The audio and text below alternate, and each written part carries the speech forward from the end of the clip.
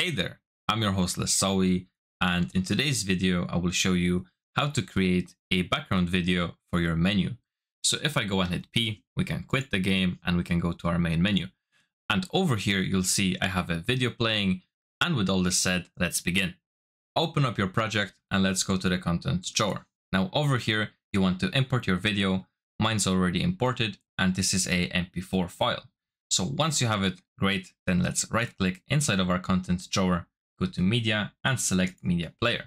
Hit true and hit OK. And for the name, I'll call it something like MP_video. And if we go inside and double click on our video, this will link it. So let's save, exit. And now let's right click on our media texture, go to create material.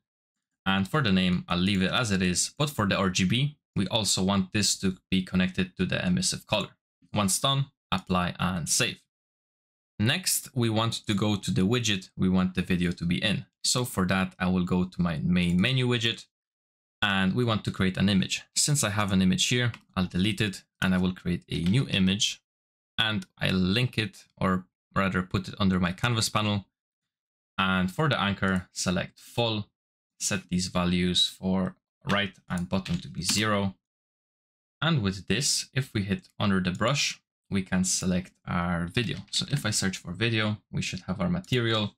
And if you get this error, just click on it and it will fix itself. And for the size, I'll make it bigger since I have a taskbar on my video and I don't want it to be displayed. Once you're happy, simply compile and save. Next, let's go to the level in which our menu is located. For me, this will be my main menu level. So let's save everything, go inside, and over here, if we open the level blueprint, we can create a new variable. I'll call it video.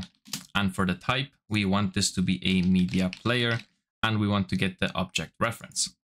Now, if you compile, you'll be able to select your media player there. And let's get this to open source, just like so.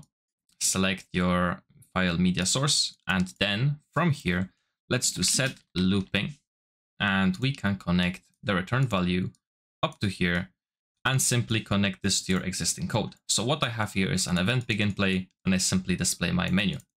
So if we drag it out and I connect it here, this should work perfectly for us. So let's do that here. That's already connected. So let's compile, save, and I forgot to connect that there. So now you can compile, save, and if we go to play, our video should be working for us. So guys, that's all. Thank you so much for watching. If you liked the video, leave a like. If you didn't, leave a dislike.